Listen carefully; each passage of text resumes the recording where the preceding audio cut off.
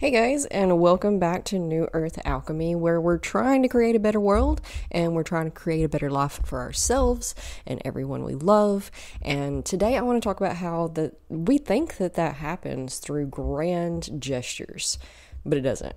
It doesn't. It happens a little bit at a time, like a minuscule amount at a time, painfully slow. Like, have you ever been able to watch a flower bloom? Or watch a tree grow? I mean, you can look out there and you can see its progress, but you can't actually watch the motion, the movement of it, the actual happening. And we forget that we are a part of nature, okay? There's no difference between us and all of the other natural happenings of the world. We just perceive ourselves different. Like, yeah, we're very, very different. And that's weird, and that's one of the biggest questions of life, right? Like, why are we so different? But we're not here to discuss that today. We're here to focus on the fact that despite our differences from us and like humans and animals and plants, we should actually move more at their pace rather than this fast pace that we've adopted. Honestly, our nervous system absolutely hates the fast pace and the busy and the go and the hustle and the mountain of things that we're expected to do every single day, either by ourselves or by society or by others around us. Our soul craves to do less, to be slower, go slower, move slower.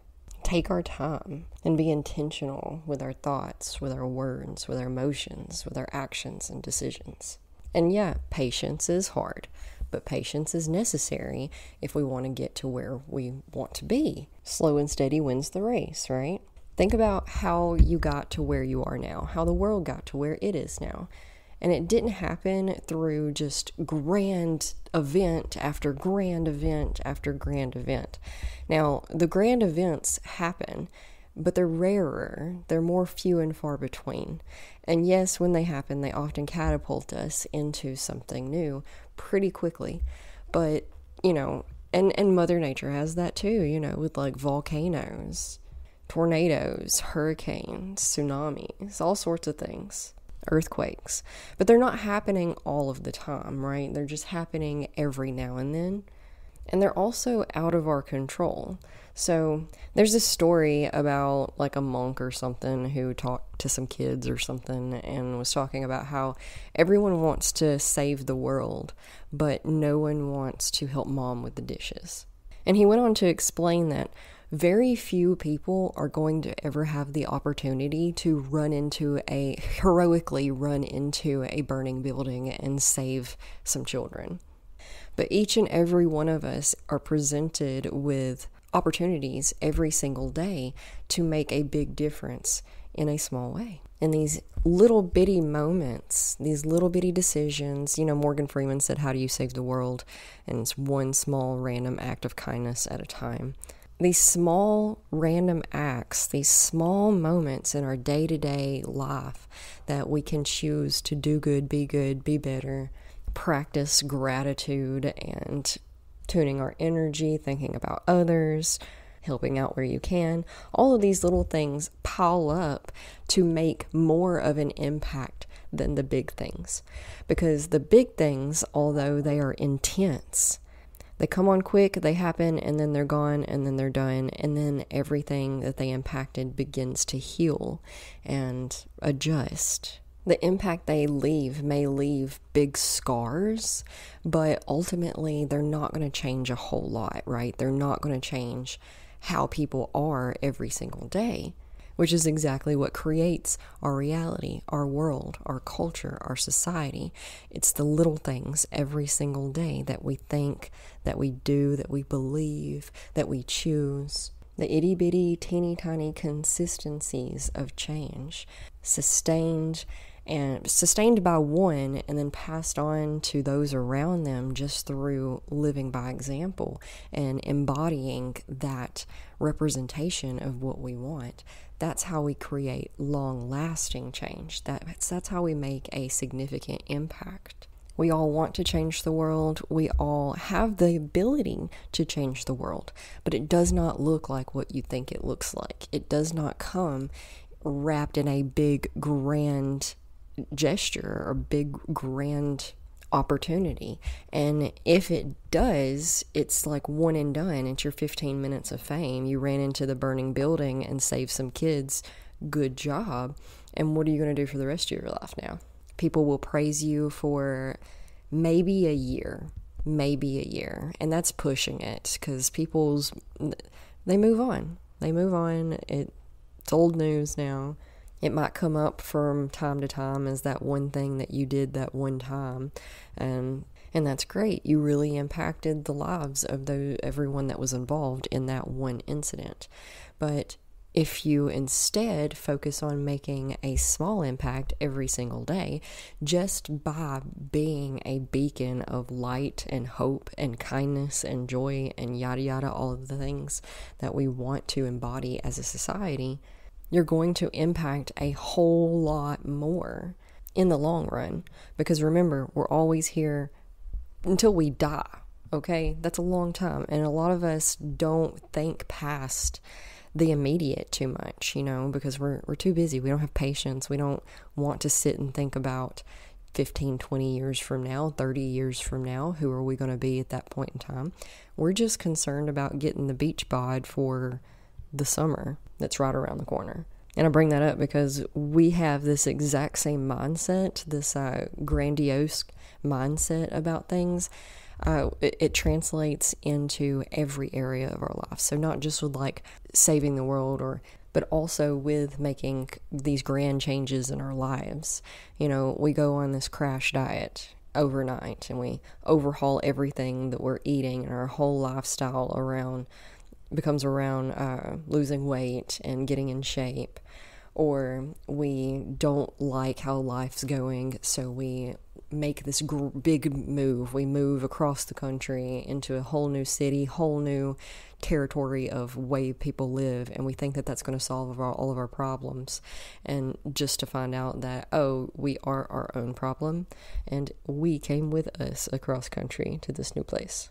And I get it. I also really, really, really wanted to leave, was counting down the days until I could move across the country because I did not like where I was. And I never got that opportunity, never made that opportunity, chose different values and priorities instead. And here I am figuring it out. I have figured it out. I'm very happy I stayed, maybe, I guess. Every area has its problems, some more than others. Anyway, I'm moving on. Big changes are not going to happen instantly overnight, usually. And those ones, the types that happen overnight and instantly, are usually not the types of changes you want. They're usually very tragic. And we don't want tragic change, do we? We want happy change. We want good, positive change, exciting change. And that is actually a lot less exciting than you think. It's slow. It's a progress. For example, something that comes to mind is each time I found out I was pregnant, it's, this huge moment and wow, everything's going to be different. Everything's, you might have like all of these emotions arise and it's very exciting, but also nothing's happening right now. It's just now and now you just have to sit around and wait. And each time I found out I was pregnant, that's exactly how it went. It was like, oh my gosh. And like everything was heightened and then everything was different. And then, but also everything was exactly the same and nothing had changed. And so now I've got all of this excitement and emotions and they're bursting out of me, but also like it's okay. Now I guess I need to calm down and chill because there's nothing to do except for sit around and wait. And I'm not the only one that makes that analogy and example. Now that I think about it, they're always talking about how these big, good changes have a gestation period. So there's like, the idea comes into your head of this change that you want. And that's essentially that now you're pregnant with the idea and the thought, and it has to gestate and it has to come to full term before it can be born into the world, into reality. And it's all very exciting and it's all work and intense, but also it's all very mundane and simple all at the same time. So I know that we're all in a big hurry to get to a destination that doesn't exist, and we want everything to be different now, and we want to be healed now, and we want to be having our great life and manifested everything now. But I'm gonna tell you something that you hate to hear over and over again. It's not about the destination, because the destination doesn't actually exist. It's about the journey. It's about the day-to-day getting there. And that's worth more than the destination anyway. Because if you're just handed your manifestations and your healedness and your abundance and whatever else you're wanting to get, think about the things that we get for free in life. We oftentimes take them for granted. They don't have as much value to us as, say, something that we earned. Especially something that we earned through working really, really hard for a really, really long time. When you finally get it, it's just like angels sing, and nothing's better than that. But also, if you're in alignment with who you are and your high self and all of that, the energy is, you're focused on that, then it's not hard work. It's fun work, and that's great. Because fun work doesn't feel like work. It just feels like fun. And that's where you should be focused, is on things that feel good. In not a hedonistic type of way, but more of a progressive, productive type of way. Like, I love sitting at my computer and doing these podcast episodes. I love editing them. I love the SEO work that goes behind all the background stuff so that you can find it. I love creating the artwork for the cover art. I love making stickers that I post and stuff, I love teaching yoga. I love talking about philosophy. I have built all of this for both you and myself, and it has been nearly 10 years of lots and lots and lots and lots of work. And none of it, it was fun. I enjoyed it because I turned my hobby passion thing into a business. Not that I'm saying that you find happiness by creating a business. That's just how it happened for me. That was where my happiness was. But it unfolded because I was looking for ways to spend my free time that I enjoyed, I was having fun with. And a lot of us think that we're spending our free time the way we want to spend it, and we're laying around, we're scrolling, we're watching TV, and all of those things are great in moderation. But when you look back on how much time you spend doing those things, do you get good feelings or do you get yucky feelings? And the life that we want, the reality that we want to step into, the timeline is created one moment at a time, every single day, all day long.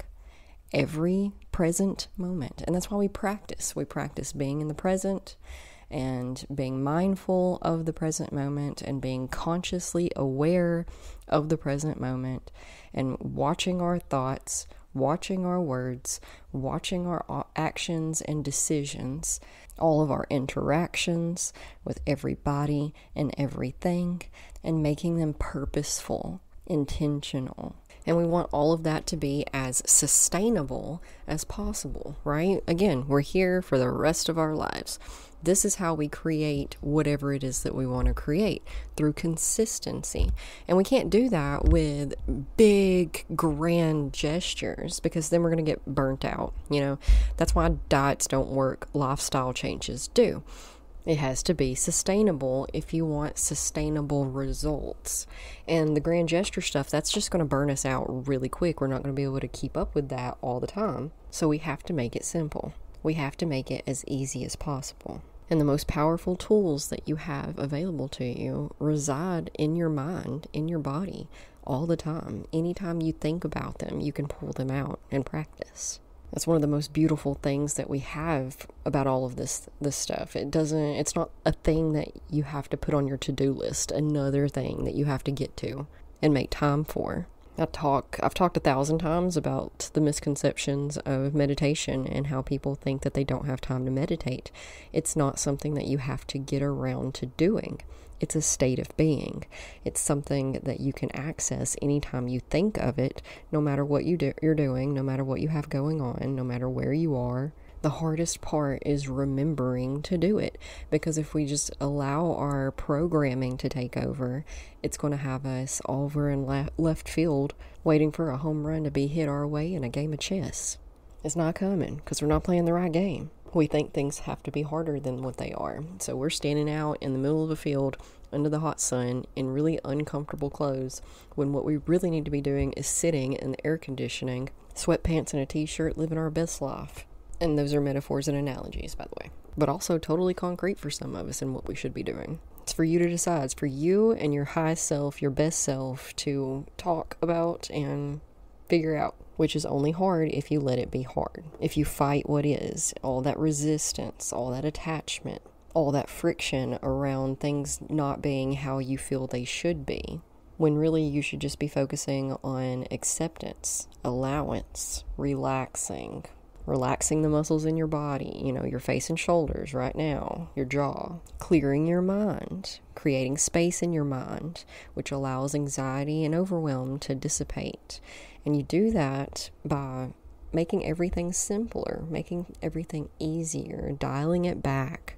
We focus entirely too much on the manifesting of what it is that we're wanting, and we get so stressed out when it's not happening right now, which just pushes it away further and further. All we need to focus on is keeping everything relaxed, everything easy, living in the moment. Right now, I am thankful. Right now, I am grateful. Right now, I am happy. Right now, I am healthy. Right now.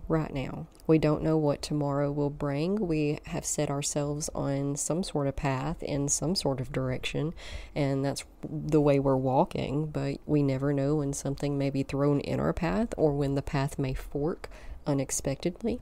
And when that does, if that does, we'll always have forks in the road. We will then readjust to the now that is then, focusing on our happiness, focusing on our path of least resistance, doing what makes us happy, doing what keeps us peaceful and relaxed for the benefit of ourself, our health, our energy levels, the people around us. Get our energy right, and then all of the other things will fall into place. We don't know what that looks like. We don't know what the whole puzzle looks like. You have to let go of anything that you think you know, and everything becomes a whole lot easier. Anyway, it's a whole mindset thing. It's a whole programming thing.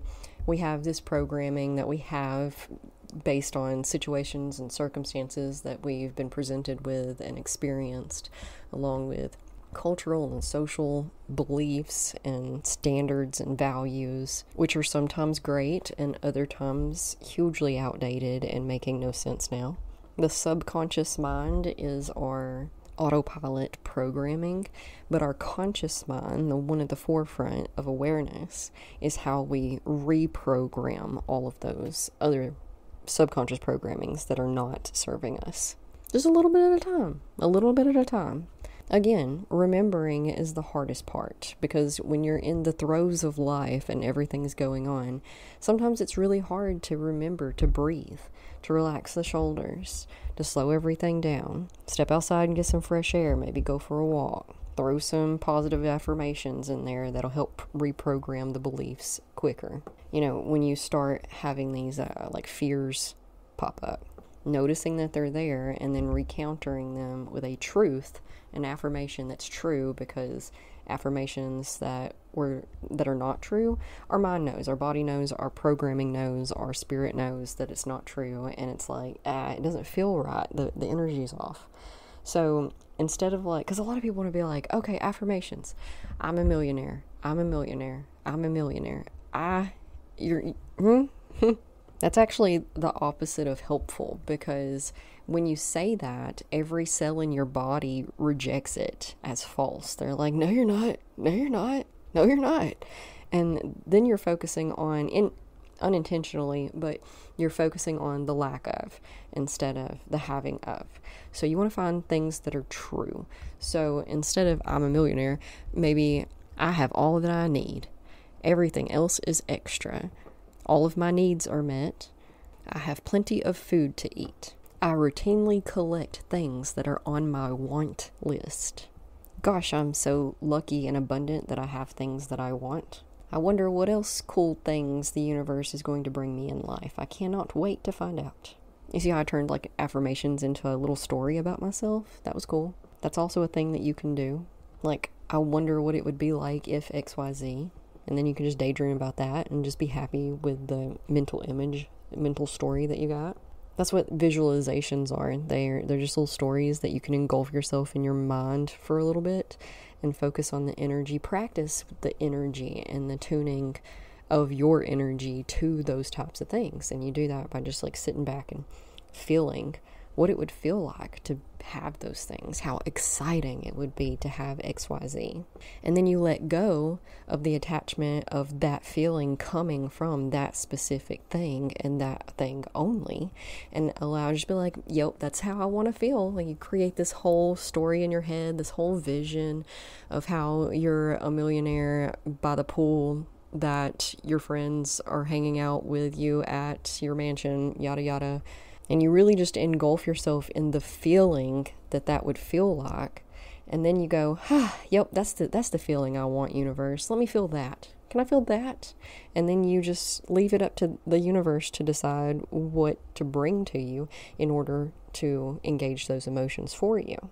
And it will, as long as you're paying attention moment by moment and remembering to be thankful for every possible thing that you can all the time, always. Because sometimes we get distracted and forget to be thankful for the little things that we have. Because remember, the little things are what are important. Because all of the mansions and the houses and the cars and the pools and all of that mean, again, absolutely nothing if you don't have relationships in your life that fill you up, if you don't have a sense of purpose and fulfillment, because you're not always going to be partying by the pool, even if you do get that, right? You still got to chop wood and carry water. Still got to do the processes that require just basic living life, which are more or less the same processes that you're doing now. They may look a little different if you get to that image specifically, but they're not going to look a whole lot different.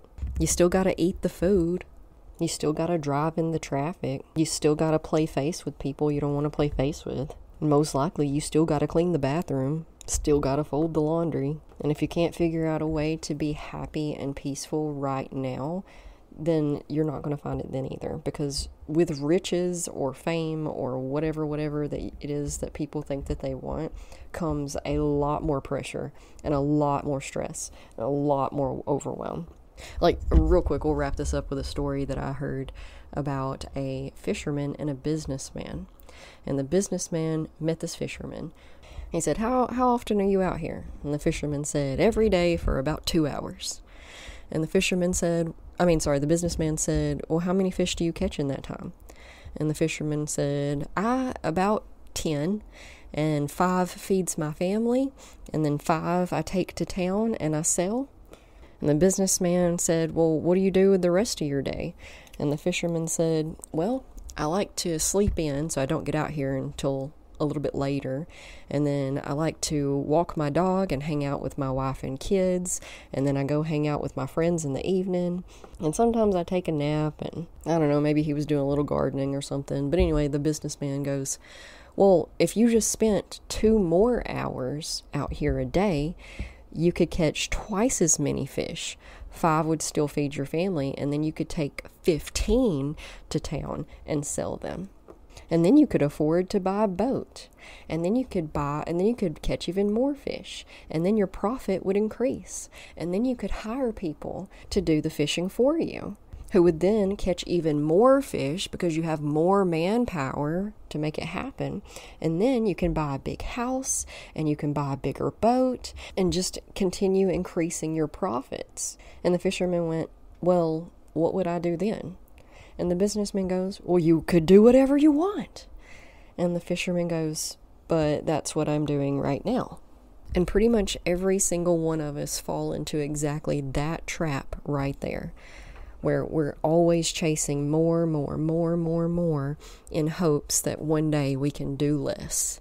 and just be happy and hang out with our family and friends and loved ones and pets and take naps. When we can, in reality, just focus on those values and priorities up front and notice and recognize that all of that other stuff is just extra glitter and glam that we don't need and is probably going to bring more stress with it. And granted, our society and culture makes a lot of that pretty difficult, especially when we're all sectioned off individually in these little nuclear families and whatnot, which is why I also talk a whole lot about community building and village building, because in order for all of us to live these lives like that, these simpler lives in our society and culture, requires us to kind of band together a little bit usually. So, no, I'm not delusional. I totally understand that it's a lot easier said than done in most cases. But it is something for us to work towards. And we will all collectively get there a whole lot quicker if we're all on the same page with priorities and values and mindsets and all of the stuff that I've been talking about. Because most of us don't have our priorities straight. We think we do. Other people think we do because they see us working all the time, and we glamorize the hustle. We praise one another and ourselves for being stressed out and overworked all the time, making ourselves sick. That's not a priority that makes sense. Oh man, we just need to love each other and help each other a little bit more than what we do, Anyway, I'm going to wrap this up. Speaking back on affirmations real quick, a lot of my stickers are affirmation stickers to help you remember practicing and what to practice, because remembering is the hardest part. And I really like practicality.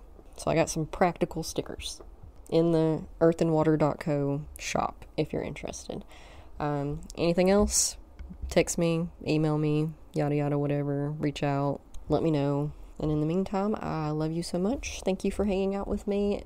I will talk to you next week.